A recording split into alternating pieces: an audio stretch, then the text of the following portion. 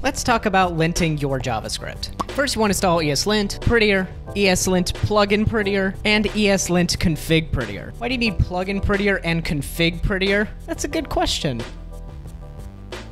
Then let's make an eslintrc. We can extend existing packages if we don't want to set this up ourselves, or we can make our own starting with the eslint and prettier recommends, then add the prettier plugin and allow it to throw errors. This is also where you put your spicier, prettier rules like turning off semicolons. I won't tell anyone. And lastly, if you're using React, you probably want to install and add the React plugin. And if you're on React 17 or above and you're really cool, don't want to import React to the top of every file, add in this little plugin so it'll stop shouting about this. Lastly, if you're in VS Code, install the eslint extension, not the prettier one, and add this to your config. Editor.codeactions on save, source.fixall. This will use eslint every time you save a file. Now you're ready to lint. If you want to go grab some code samples, check out the Airbnb or Westboss configs. They're super helpful.